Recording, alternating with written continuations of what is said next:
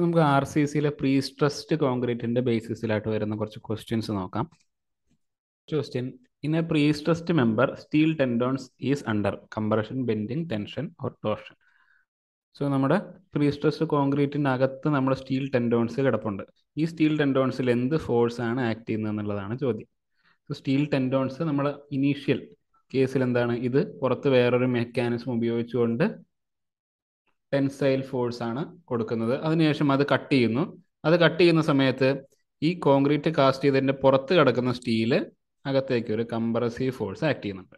എന്നാൽ ഇതിനകത്ത് കിടക്കുന്ന സ്റ്റീൽ, ഈ സ്റ്റീലിൽ ഇപ്പോഴും എന്ത് തന്നെയാണ്, ഈ സ്റ്റീലിന്റെ സ്ഥിതി എന്താണ്, ഇതിപ്പോഴും ടൈറ്റ് ആയിട്ട് തന്നെയാണ് നിൽക്കുന്നത്. ഇത് ലൂസ് ആവുന്ന സമയത്താണ് നമുക്ക് പ്രീ സ്ട്രെസ് ലോസ് ഒക്കെ സംഭവിക്കുന്നത്. സോ പുറത്ത് നോക്കുന്ന സമയത്ത് രണ്ട് ഭാഗത്തു നിന്നും റിലീസ് ചെയ്യുമ്പോൾ കംപ്രഷൻ വരുന്നുണ്ട്. ഇനി ഈ അകത്ത് കിടക്കുന്ന സ്റ്റീൽ വയറിന്റെ അവസ്ഥ എന്താണ്, ഇത് ഇപ്പോഴും ടൈറ്റ് ആയിട്ടാണ് ഇരിക്കുന്നത്. ഇത് ലൂസ് ആവുന്ന സമയത്താണ് നമുക്ക് പ്രീ സ്ട്രെസ് ലോസ് സംഭവിക്കുന്നത്. So steel tendons inside the pre stress members എന്തിലായിരിക്കും, ടെൻഷനിലായിരിക്കും. Option C, tension. The following loss do not occur in pre tensioned concrete. So ഈ രീതിയിലുള്ള ചോദ്യങ്ങൾ നമുക്ക് പ്രതീക്ഷിക്കാം. ഏതൊക്കെയാണ് പ്രീ ടെൻഷനിലുള്ളത്, ഏതൊക്കെയാണ് പോസ്റ്റ് ടെൻഷനിലുള്ളത് എന്നുള്ളത് കൃത്യമായിട്ട് നിങ്ങൾ പഠിച്ചു വെക്കേണ്ടതാണ്. സോ ഈ കൂട്ടത്തിൽ റിലാക്സേഷൻ ഓഫ് സ്റ്റീൽ അത് രണ്ടിലും ഉള്ളതാണ്. ഷ്രിങ്കേജ് ഓഫ് കോൺക്രീറ്റ് അതും രണ്ടിലും ഉള്ളതാണ്. ഫ്രിക്ഷൻ എന്ന് പറയുന്നത് പ്രീ ടെൻഷൻഡ് കോൺക്രീറ്റിൽ ഒരു പോസിറ്റീവ് എഫക്റ്റ് ആണ് ഉണ്ടാക്കുന്നത് നമ്മൾ കണ്ടിരുന്നു. ഫ്രിക്ഷൻ ഒരു നെഗറ്റീവ് എഫക്റ്റ് അല്ലെങ്കിൽ ഒരു പ്രീ സ്ട്രെസ് ലോസ് തരുന്നത് ആകെ പോസ്റ്റ് ടെൻഷൻഡ് ബീമുകളിൽ മാത്രമാണ്. അതിലും ഒരു സ്പെഷ്യൽ ബീമുണ്ട്, അതായത് നമ്മുടെ കർവ്ഡ് ടെൻഡോൺസ് കൊടുക്കുകയാണെങ്കിൽ മാത്രമേ, അല്ലെങ്കിൽ കർവ്ഡ് ഡക്റ്റ് കൊടുക്കുകയാണെങ്കിൽ മാത്രമേ നമുക്ക് ഫ്രിക്ഷൻ കാരണമുള്ള പ്രീ സ്ട്രെസ് ലോസ് സംഭവിക്കുള്ളൂ. സോ ഇവിടെ കറക്റ്റ് ആയിട്ടുള്ള ആൻസർ ഓപ്ഷൻ സി ആണ് വരുന്നത്. The minimum grade of concrete four design of pre stressed concrete structure. So ഈ രീതിയിൽ ചോദിക്കുകയാണെങ്കിൽ നമുക്ക് മിനിമം ഗ്രേഡിന് രണ്ട് കണ്ടീഷൻ നമുക്കറിയാം. ഒന്ന് പ്രീ ടെൻഷൻഡും മറ്റൊന്ന് പോസ്റ്റ് ടെൻഷൻഡും. പ്രീ ടെൻഷൻഡിൽ എന്തായിരുന്നു, പ്രീ ടെൻഷൻഡിലെ മിനിമം ഗ്രേഡും M40 ആയിരുന്നു. പോസ്റ്റ് ടെൻഷനിലെ മിനിമം ഗ്രേഡ് M30 ആയിരുന്നു. ഇനി ഇവിടെ ഏതാണെന്ന് പറഞ്ഞിട്ടില്ലെങ്കിൽ, അതായത് ജസ്റ്റ് പ്രീ സ്ട്രെസ്ഡ് എന്ന് മാത്രമേ പറഞ്ഞിട്ടുള്ളെങ്കിൽ ഇവയിൽ രണ്ടിലും ഏതാണ് മിനിമം എന്ന് എടുത്തിട്ട് നമുക്ക് അത് ആൻസർ ആയിട്ട് കൊടുക്കാനായിട്ട് സാധിക്കും. ഇവിടെ മിനിമം എന്നേ പറഞ്ഞിട്ടുള്ളൂ. സോ പ്രീ ടെൻഷൻ എന്നോ പോസ്റ്റ് ടെൻഷൻ എന്നോ എടുത്ത് പറഞ്ഞിട്ടില്ലെങ്കിൽ ഇവയിൽ മിനിമം ഏതാണ്, M30 അല്ലേ. സോ നമുക്ക് M30 ചൂസ് ചെയ്യാം.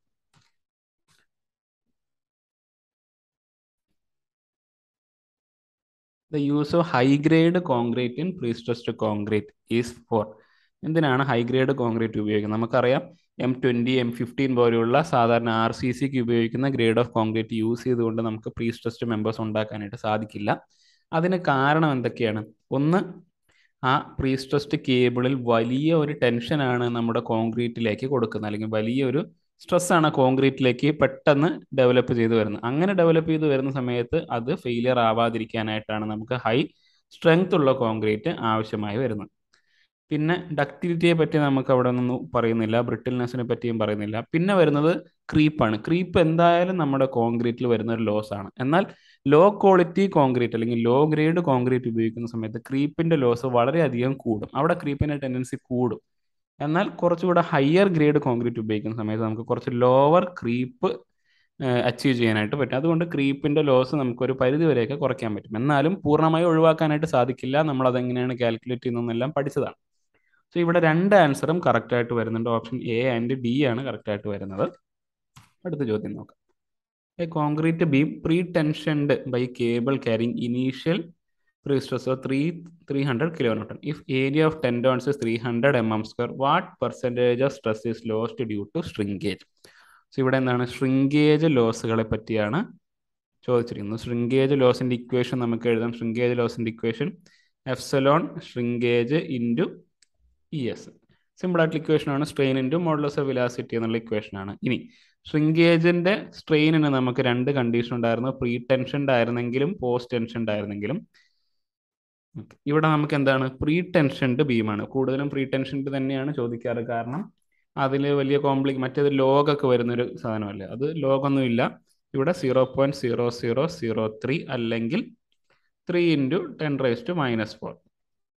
ES നമുക്ക് അറിയുന്ന വാല്യൂ ആണ്, 2 × 10⁵ Nm/mm². സോ അതിൽ നിന്ന് delta sigma is equal to 3 into 10 raised to minus 4 into 2 into 10 raised to 5. So രണ്ടും മൾട്ടിപ്ലൈ ചെയ്ത് വരുന്ന സമയത്ത് നമുക്ക് 60 ന്യൂട്ടൺ എന്ന് കിട്ടും. 60 ന്യൂട്ടൺ. സോ എത്രയാണ് സ്ട്രെസ് ലോസ് എന്ന് വെച്ചാൽ 60 ന്യൂട്ടൺ ആണ്. പക്ഷെ ഇവിടെ ചോദിച്ചിരിക്കുന്നത് പെർസെൻറ്റേജ് സ്ട്രെസ് ലോസ് ആണ്. 60 newton per M M square കേട്ടോ. 60 newton per M M square. So percentage loss എന്ന് പറയുമ്പോൾ delta sigma divided by sigma into 100 ആണ് പെർസെൻറ്റേജ്. സോ ഇനി നമുക്ക് സിഗ്മ കണ്ടുപിടിക്കണം. സിഗ്മ എങ്ങനെയാണ്? ഇനീഷ്യൽ പ്രീ സ്ട്രെസ് എത്രയാണ്? സിഗ്മ നോട്ട് എന്ന് വേണമെങ്കിൽ എഴുതാം. ഇസ് ഈക്വൽ ടു, ഇതാണ് ഇനീഷ്യലി അപ്ലൈ ചെയ്ത stress 300 kilometre. 300 into 10 to the power 3 divided by എത്രയാണ് area of tendons? 300 mm square into 300 mm square. This is equal to 1000 newton per M M square. So percentage loss എങ്ങനെ കണ്ടുപിടിക്കാം? Percentage loss is equal to 60 divided by 1000 into 100.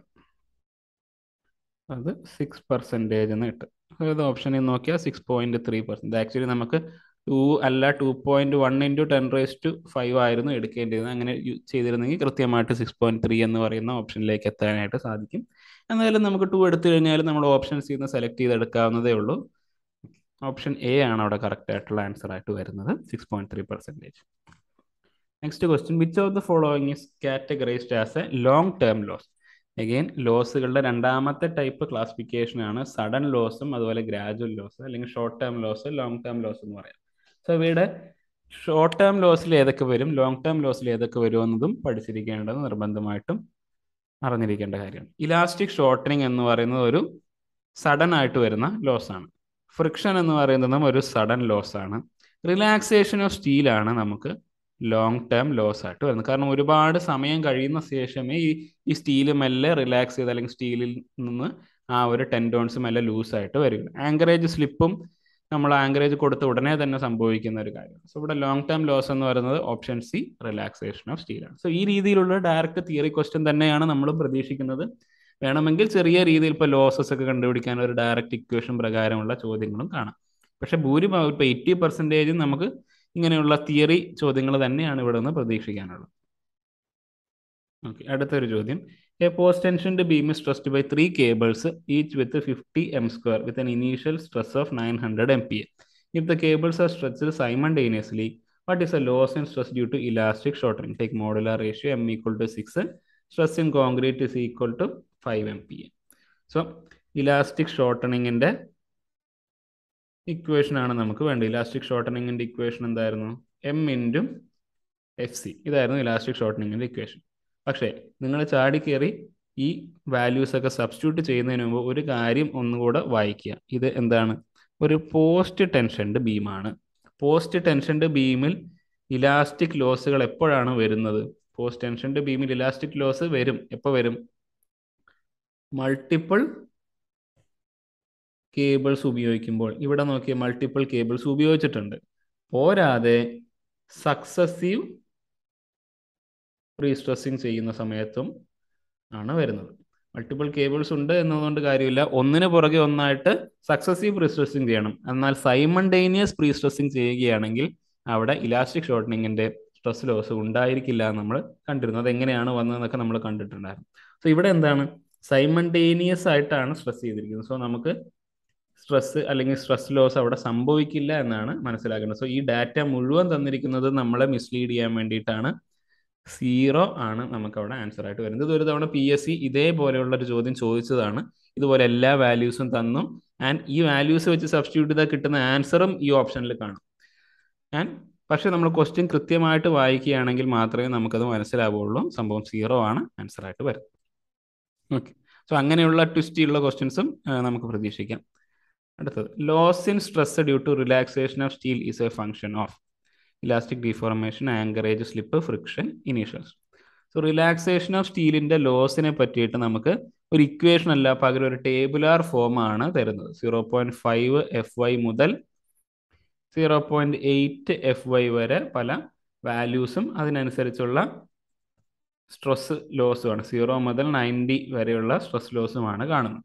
So ഇവിടെ നമുക്കൊരു equation, ഇതിൽ elastic deformation ഇല്ല, anchorage slip ഇല്ല, ഫ്രിക്ഷനും ഇല്ല. പിന്നെ എന്തിനെ ബേസ് ചെയ്തുകൊണ്ടാണ്? എത്രയാണ് ഇനീഷ്യൽ സ്ട്രെസ്? അതായത് 0.5 FI ആണെങ്കിൽ 0.7 FI ആണെങ്കിൽ ഒരു വാല്യൂ, 0.8 FI ആണെങ്കിൽ 90. സോ ഇനീഷ്യൽ സ്ട്രെസ് എത്രയാണോ അതിനെ ബേസ് ചെയ്തുകൊണ്ടാണ് റിലാക്സേഷൻ്റെ ലോസ് കണ്ടുപിടിക്കുന്നത്. അപ്പോൾ അത് തന്നെയാണ് ഇവിടെയും ചോദിച്ചിരിക്കുന്നത്. ഓപ്ഷൻ ഡി ആണ് ആൻസർ ആയിട്ട് വരുന്നത്. Which are the following loss do not occur in pre tensioned concrete? Again വീണ്ടും പ്രീ ടെൻഷനിലും പോസ്റ്റ് ടെൻഷനിലെയും ലോസുകളെ ക്ലാസിഫൈ ചെയ്യുന്ന അതിൽ നിന്നൊരു ചോദ്യമാണ്. സോ ഇവിടെ നമുക്ക് നോക്കിയാൽ റിലാക്സേഷൻ ഓഫ് സ്റ്റീല് രണ്ടിലും ഉണ്ട്, ഷ്രിങ്കേജ് ഓഫ് കോൺക്രീറ്റും രണ്ടിലും ഉണ്ട്.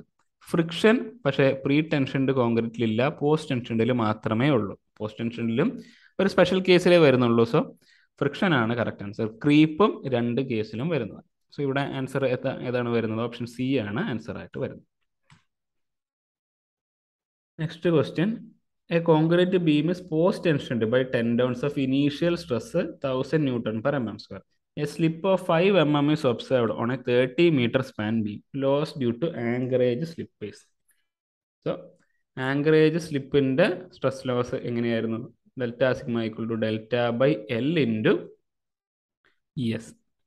ഇവിടെ നമുക്ക് ഡയറക്റ്റ് വാല്യൂ സബ്സ്റ്റിറ്റ്യൂട്ട് ചെയ്യാം. 5 mm ഡിവൈഡഡ് ബൈ 30 മീറ്റർ ആണ്. യൂണിറ്റ്സ് മാത്രം ശ്രദ്ധിക്കേണ്ടതുണ്ട്. എല്ലാം ഞാനിപ്പോൾ MM കൊടുക്കുകയാണ്. Into ES 2 × 10⁵. ഇത് ചെയ്തു വരുന്ന സമയത്ത്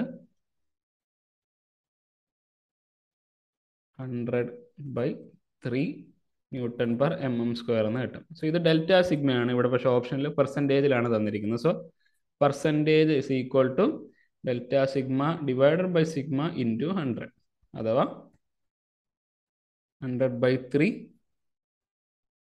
ഇൻറ്റു 1/1000 ഇൻറ്റു 100. അത് ചെയ്ത് ബാക്കി കോമൺ ടേംസ് എല്ലാം കട്ട് ചെയ്ത് കളയുമ്പോൾ ലാസ്റ്റ് 3.33% എന്ന് കിട്ടും. ഇത് ഓപ്ഷനിൽ നിന്ന് നോക്കിക്കഴിഞ്ഞാൽ എന്താണ്? 3.5% ആണ് അടുത്ത് കിടക്കുന്ന വാല്യൂ ആയിട്ട് കാണുന്നത്. നമുക്ക് ഓപ്ഷൻ ബി 3.5% ആയിട്ടാണ് ആൻസർ വരുന്നത്. സോ ഈ രീതിയിലുള്ള ഡയറക്റ്റ് സബ്സ്റ്റിറ്റ്യൂഷനും അതുപോലെ തന്നെ പിന്നെ ക്ലാസിഫിക്കേഷൻ ഓഫ് ലോസസ് തുടങ്ങിയ കാര്യങ്ങളിൽ നിന്നാണ് ഏറ്റവും കൂടുതൽ ചോദ്യം നമുക്ക് പ്രതീക്ഷിക്കാവുന്നത്. അതിലും ന്യൂമറിക്കൽ ചോദിക്കാനുള്ള സാധ്യത കുറച്ച് ഡിഫിക്കൽട്ടായിട്ട് ചോദിക്കണമെങ്കിൽ മാത്രമേ ചോദിക്കൂ, അല്ലെങ്കിൽ ഈ രീതിയിലുള്ള തിയറി ചോദ്യങ്ങൾ തന്നെയാണ് നമുക്ക് പ്രതീക്ഷിക്കാവുന്നത്. ഇത്രയാണ് പ്രീ സ്ട്രെസ്സിങ് അതുപോലെ തന്നെ പ്രീ സ്ട്രെസ് ലോസിൽ നിന്ന് നമുക്ക് പ്രതീക്ഷിക്കാവുന്ന കുറച്ച് മോഡൽ ഓഫ് ക്വസ്റ്റ്യൻസ്. ഇനി നിങ്ങൾ ഇതുപോലെ മറ്റു സോഴ്സുകളും അത് ഇനി അങ്ങോട്ട് നമ്മൾ ക്വസ്റ്റ്യൻ പേപ്പറിൻ്റെ ഡിസ്കഷനും പ്രീവിയസ് ഡിസ്കഷനൊക്കെ ചെയ്യുന്ന സമയത്ത് കൂടുതൽ പ്രീ സ്ട്രെസ്സിലെ ചോദ്യങ്ങൾ ഉൾപ്പെടുത്തിക്കൊണ്ട് നമുക്കൊന്നുകൂടെ പ്രാക്ടീസ് ചെയ്ത് മുന്നോട്ട് പോകാം. Thank you.